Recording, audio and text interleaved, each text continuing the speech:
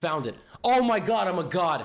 I'm a god. Queen h4, king e2, bishop g4, hg, queen g4. This is called auxiliary idea and negative calculation removal.